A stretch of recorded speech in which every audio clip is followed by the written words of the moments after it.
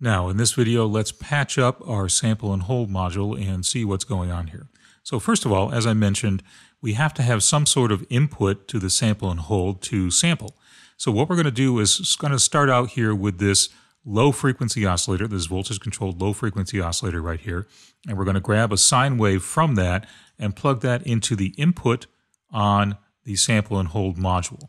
And you see that the sample and hold module itself has something called a clock rate, a trigger, a switch here, we don't know what that does yet, glide, which we'll get to in a second, and an input and an output. And this is designed to work specifically with control voltages. It generally works in the control voltage range, although it can do stuff in the audio range as well. So what we just did was take a sine wave, a low frequency oscillator sine wave, and plug it into our sample and hold module. Now what I'm going to do is take the output of that sample and hold module and drag that over to the frequency modulation input on our oscillator here. So what we just have done is create a control voltage chain here that is going to be adding a control voltage of some sort, we don't really know what that sounds like yet, to the oscillator that we are outputting. So let's just play that and see what happens here.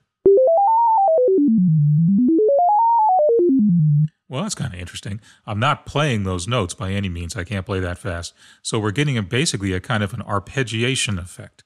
And that is the result of the sample and hold sampling that sine wave that's going in there. Let's just listen to that again and see what's going on.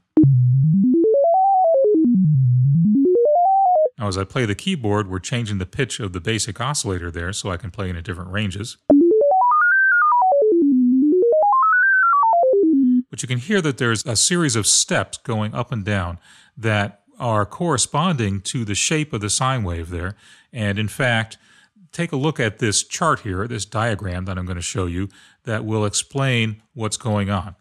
So you see in this diagram, we have a sine wave shape, and the sine wave, this is our familiar waveform display that we've seen before in previous series at any rate. And what we're seeing here is a chart or graph of the changes in amplitude over time. So in the vertical domain here, we've got amplitude, and in the horizontal domain, we have time. So amplitude over time. And in a normal sine wave, if I take, here, let's just, in fact, we'll bypass this. I'm going to remove this connection here.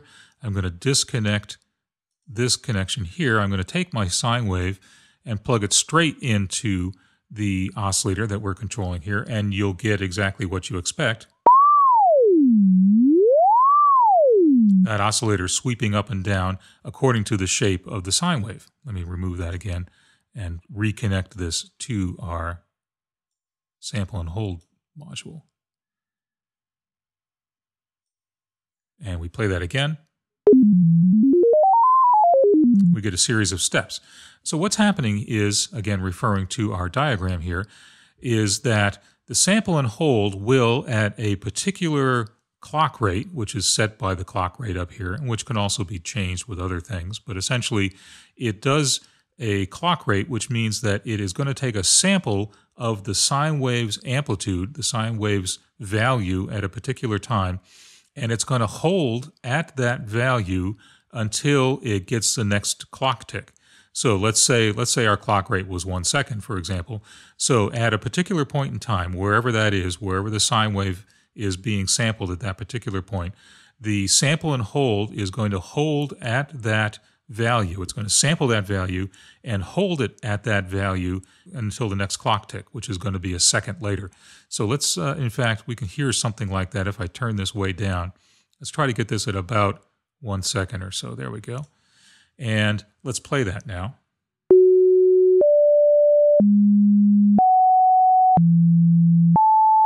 So what's happening there is that sample and hold is sampling the sine wave at the 1 second interval, and it's kind of picking not exactly a random value because the sine wave, of course, is predictable, but because there's no synchronization between the sine wave and the sample and hold, what we're getting there is kind of an unpredictable sample of the sine wave at that point.